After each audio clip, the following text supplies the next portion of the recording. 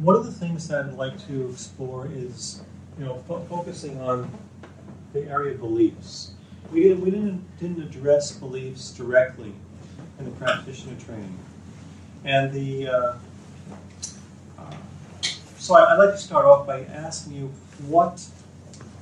asking the question more rhetorical, and actually you can answer the rhetorical question. What is a belief? What is a belief? It may be easy to say what a behavior is. It's a movement, a gesture, something you can hear or see. But what is a belief? Just what came to mind is that an order that you impose on reality in the form of the thought. Okay. By the way, I haven't found a definition, perfect definition. So we're going to it's almost like we're going to try to describe something that doesn't have physical form, right? You're a C belief. If I said to you, if I described a belief like in God. Well, let's say if I work hard, then I will be successful. Is that a belief? Yeah. Yes, but actually, it's not a belief because it's words. If I work hard, I'll be successful is a bunch of words. But those words represent a belief, whatever that is. Whatever the belief is, these are words that indicate some experience. And how did you say it's in the form of a thought? An order you impose on reality in the form of a thought. In the form of thought. Anyone else want to take a stab at what this thing is that we call belief? It's a prediction that your mind kind of forming, and if this happens, that's what's going to happen. Association. Mm-hmm. Okay, so it could be in the form of a cause effect. So a belief could be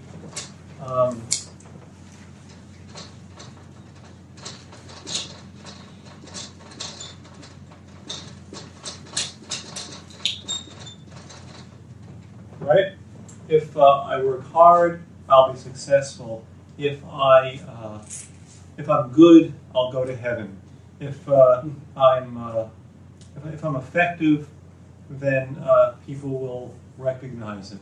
So, cause effect, and it doesn't have to be. That's one kind of a belief. Can anyone think of another kind of belief that doesn't fit into the cause effect pattern? An evaluation. Someone is a brilliant pianist, or someone's or religious beliefs. Okay. Believe someone is or isn't something, or some status. Okay. So there's a sense of assuming certain qualities in a person, that they are this way, and that they are an excellent person, a great pianist. It's that kind of thing. Yeah, a person, place, or thing, actually. Mm-hmm. France is a really hospitable country for people who like cheese.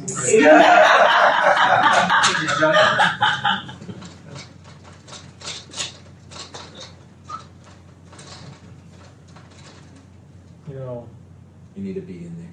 Sorry? Hospitable. Hospital is a whole different thing. Whole different belief. So France is hospitable, or John is an excellent chef, or this is an excellent movie. Here it's more of an equal. Here it's more a cause effect. So this is more of the lines of complex equivalence that the idea is when someone goes like this, it means they're closed. That this means closed. So the equal sign or this means it can either be cause-effect or complex equivalence. Those are two very common beliefs, if you want to break it down into beliefs. You also could talk about the beliefs of existence as well. I believe in God means that God exists. So you believe in the existence of God. Or to, if someone, often in the conscious-unconscious discussion, the idea, people say, well, if I said, how could you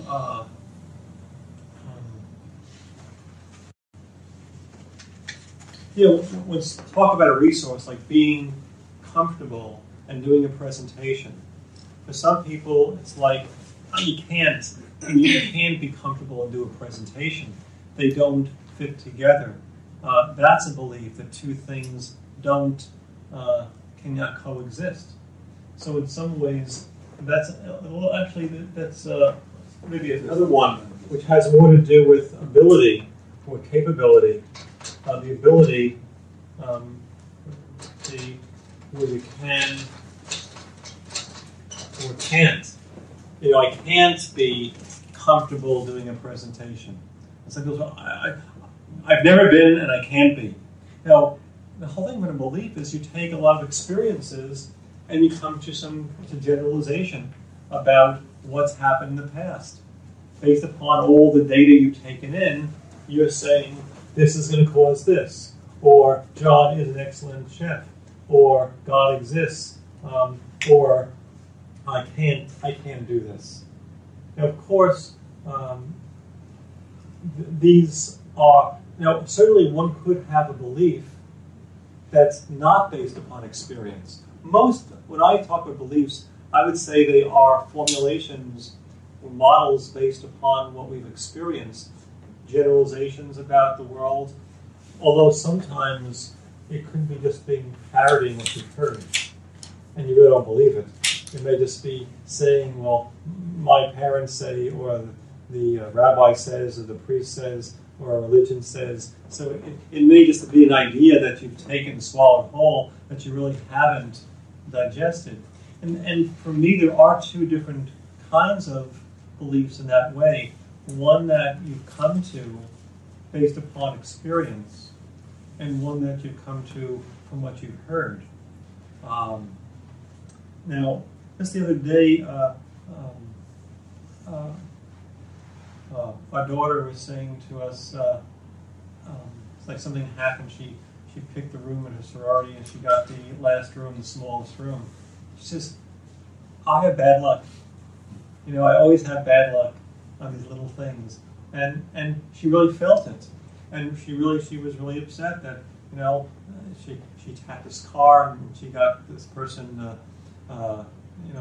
made her pay $500 for the car. She went past an ice cream truck and copy of her ticket for not stopping. Little things. So she's like this generalization that I have bad luck. Well, she felt it, and I didn't want to argue with her. No, you do have good luck. No, that's not true.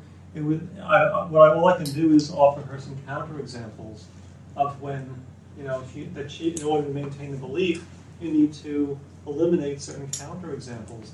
And at that time, she wasn't counting them. It was like she was collecting all these pieces and feeling like that's what it was. So one thing I attempted to do in that case was offer her examples of where she hasn't had bad luck and when she has had good luck. And she started to take it in. But and at the same time, I wanted to validate her for having feelings. That our feelings, sometimes we get a gut feeling and you want to be able to trust it. And yet some of our feelings are distortions and generalizations and deletions of things that have occurred. And often we need to make some adjustments. Now, another way of thinking about a belief is not just what we think. So if I say, I believe that the Democrats are going to win the election,